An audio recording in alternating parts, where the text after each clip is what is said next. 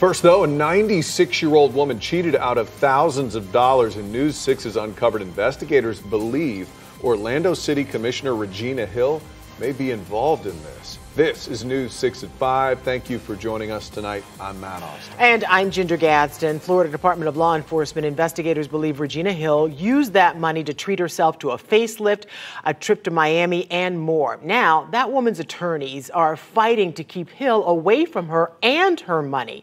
News 6 investigator Eric Sandoval spoke to Commissioner Hill today about the allegations. We found out the Florida Department of Law Enforcement was actually tipped off about this last year by a former aide of Regina Hill's who was fired from her job.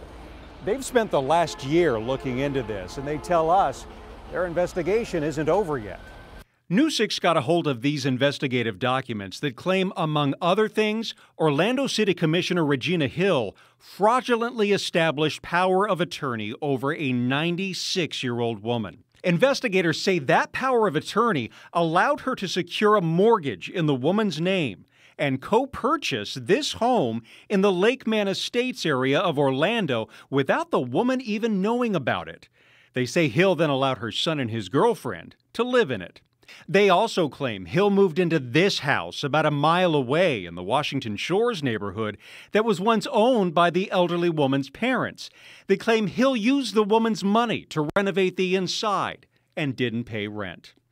FDLE investigators also claim that Hill used more than $100,000 of the woman's cash and credit cards to purchase things for herself, like expensive perfume, clothing, IV vitamins, a facelift, a New Year's Eve trip to Miami, car insurance, and dental surgery. Now, the woman is fighting back. Her attorneys filed court papers seeking to keep Hill away from the woman's finances and her property.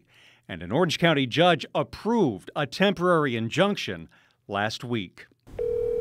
We called Commissioner Hill, and she picked up. I'm calling to see if you want to talk to us or do an interview with us today about the allegations against you. She didn't want to comment and referred us to her attorney. We asked the city of Orlando and the mayor's office for a comment. Spokeswoman Ashley Papagni said the city has been made aware of the injunction involving Hill. They are not part of that injunction, and they don't have any details on the allegations related to it. Now, very important, Regina Hill has not been arrested or charged with anything yet. And again, FDLE says that they are still investigating this. Of course, we're going to be watching to see what happens here. Outside FDLE headquarters in downtown Orlando, I'm Eric Sandoval, getting results. News 6.